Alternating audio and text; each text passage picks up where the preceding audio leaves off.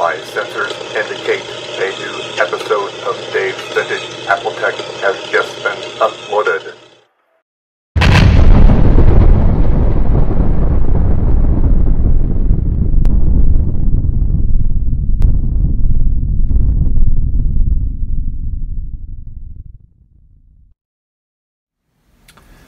So it really didn't blow up. That was just I was just playing around there. Okay guys, so this is a Macintosh SE30 case. This was a couple extra cases that I wound up with. I gutted a couple of them because the boards were just completely wasted in them, and so I just kept the cases, and I kept this one because I had a bright idea. And I kind of started this about a year ago, and I just kind of lost interest in it. But I'm going to resume it here. But anyway, what I want to do is I'm going to put a Mac Mini in this. Now, I did have one in it originally, but I just wasn't really happy with the layout of it. So I'm going to get another Mac Mini. I'm going to get a 2011 one. And the reason being is it can still run the latest operating system. And it's a little faster than the 2010, and so yeah. So, and I've been looking online, and I kind of got my eye on one, so maybe that might be the one that I get here. But anyway, so and that shadow is just a light here. So yeah, so, and I got Smirky here chewing on my tripod. Smirky, please don't do that, honey. Okay. So so anyway. This here is just a protective layer on it. This is a Enyo, it's an 8-inch TFT display. This is actually glass on the front, and it's a very, even though it's a cheap monitor, it's got a really killer picture on it. I mean, you can go up to 1080i, 1080p. I got it set on 1070 or 720 right now, and then. Also, I have the Apple Super Drive in it there. It's right in there. You can see it. And what I did is, you know, this was the SE, so originally I only had a hard drive in it, and then it had the one floppy drive in it. So what I did is, you know, it used to be about there, and I just elongated it very carefully. Got the Apple Super Drive in it. It's not quite shoved all the way up in there. But anyway, and that's why I want the 2011 too, is because if it has a built-in optical drive already in the machine, that this won't work. It's one of these where you plug it in after like 2011, I think, when they killed the optical drive on the iMacs, and so anyway, anything that's not manufactured with an optical drive, that's what you use. This is a super drive, and it just works off a USB, and works pretty good. You can get these things really cheap too. I mean, I think I only paid like 12 bucks for that. That was a couple of years ago actually when I got it, because when I got the 27-inch iMac there, I wanted just a super drive, because that way I can, if I need to burn something or share information, I can do it. So anyway, yeah, so, and so the plan is I'll get the Mac Mini in there. This activity light will light up when the machine comes on, when I'm done with that. I kind of revealed this a little bit when we had that one, when we had that live giveaway. And so anyway, I'll flip it around here, and it's got the reset programming switch there. I'm gonna make this functional, but I'm not sure what I'm gonna do with it. I will put another fan in it, a cooling fan, to help draw the heat out of it, even though this doesn't really generate a whole lot of heat. The Mac Mini will already have a fan on it, but it's going to be out of the case, so it's just going to be kind of stripped down in there. And then this USB port, we're going to redesign this. I got a friend that's got a 3D printer, and when I decide on the layout, we're going to basically do some work on this here, because I want it to look nice. Now, this was the power cord in, and there was an on-off button here. I am going to have the on-off button here. It'll just be a momentary contact button, but it'll look like the old style rocker switch. And this here, that's where it will plug in.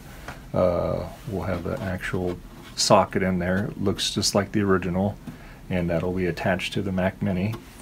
And so let me pop this thing open here, show you what it looks like on the inside here. So let me just kind of move the case here. And as far as the case itself, it's just an empty case. I've got the RF shield in it. I'll probably leave the RF shield in it, but nothing too exciting about that. So when I do a project, I try to make it look nice and clean. I don't want it to look too how do I want to say this? I'm kind of picky on it, but as you can see, this monitor has a lot of connectors on it, and that's what I like about it. This is where the power supply goes to it, and this is the power supply. And what I will do is when I get this all done, I will probably whack that off and modify that so it looks nice on the inside there. But you can see this is the lens for the activity light there. Let me zoom in here on this here a little bit. Wait a second here.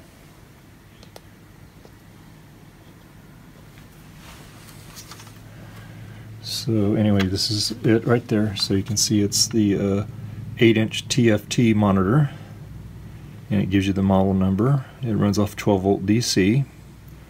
It does have built-in speakers. That's the nice thing about it. When you have this thing turned on, you get a lot of volume.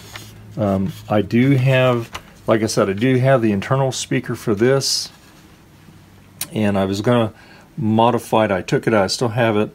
I was going to modify it, but I think since this has got the speakers already in it, I really don't have a need for that. For that speaker there, because the optical drive kind of encroaches on it, because the slot used to be way over here for that.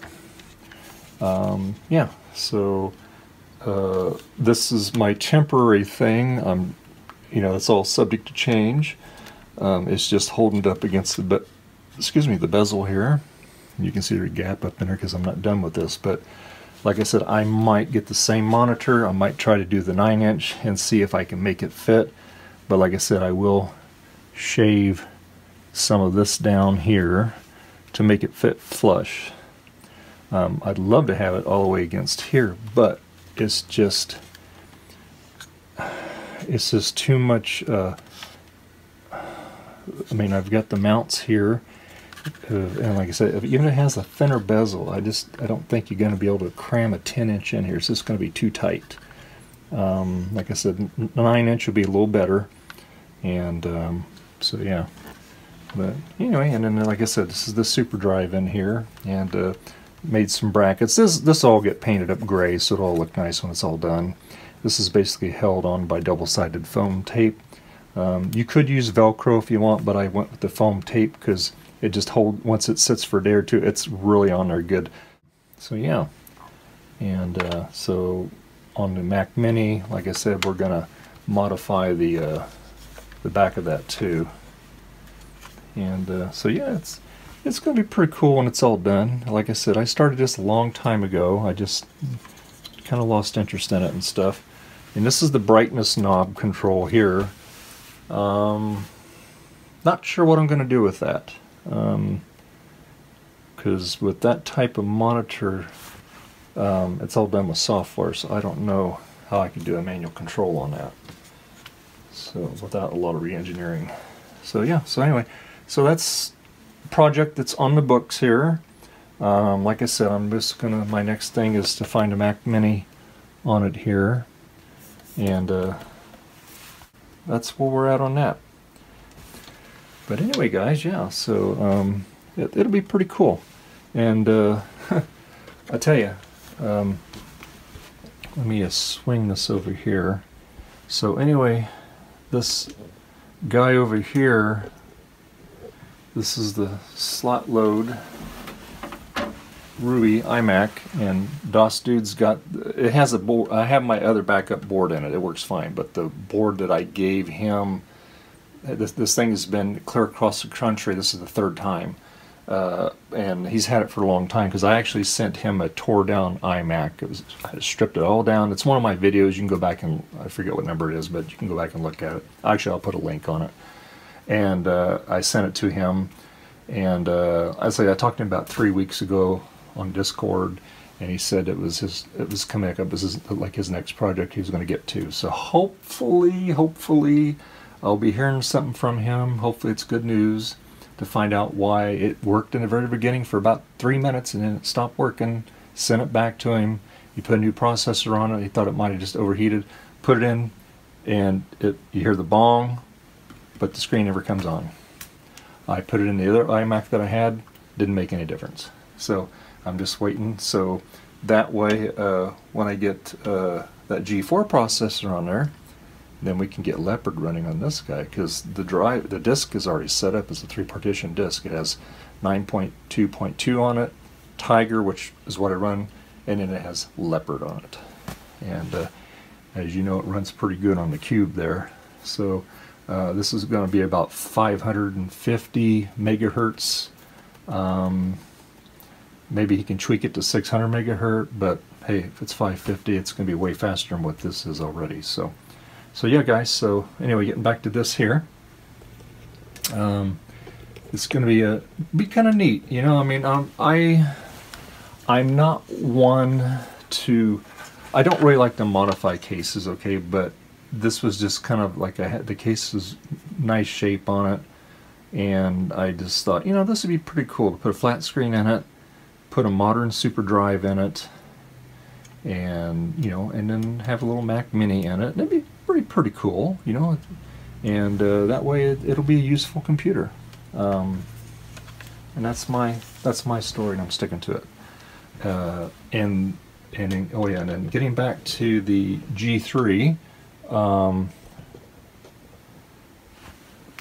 I made a custom ribbon cable for this, and it does work with the SuperDrive. I got it out of an iMac. It's like a 2006, I think it is, and it does work.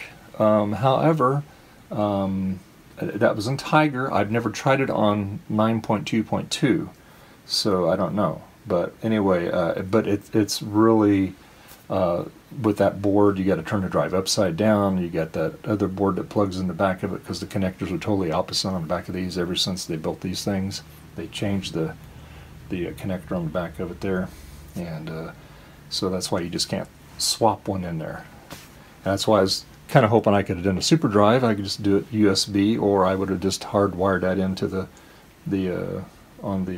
board there, made a connector for it to plug into the board, but not the case. So anyway, that will have a somewhat modern optical drive in it, so you can read DVD, CDs, you can burn them if you want. So yeah, and just so you know, guys, I have Frederica. She's laying by my foot down there. It's my day off, so she loves to hang around out with her daddy here. And I got all the kitties are laying up here, but anyway, she's a young Maine Coon kitty. She's still growing. She's gonna be a big kitty when she's all growed up there. So, but anyway, so yeah, guys. So that's it. And this is what it looks like when the display's powered up there, and that's at 1080p.